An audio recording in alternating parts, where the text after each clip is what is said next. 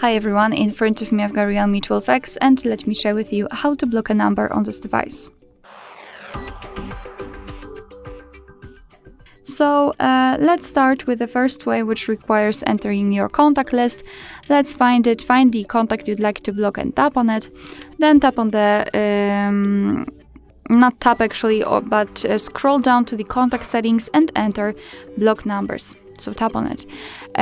Your device will inform you that you will not receive any incoming calls or text messages from that specific number, so just tap on block, and as you can see we've got this characteristic icon, which means that the number has been blocked successfully. You can of course unblock the numbers the same way, but let me leave it like this. We will check if it will appear on the blacklist. So now we can go back and let me show you another way. So it does not really matter whether it will be on the contacts, recents or favorites. Simply tap on the three dots icon in the right upper corner and enter the settings.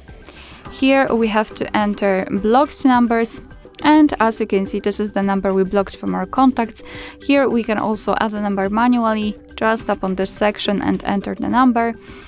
You can also block the calls from unidentified callers just by tapping on this switcher. And if you want to, you can unblock the number just by tapping on this X button right next to it. Alright, so that will be all. Thank you so much for watching. I hope that this video was helpful, and if it was, please hit the subscribe button and leave the thumbs up.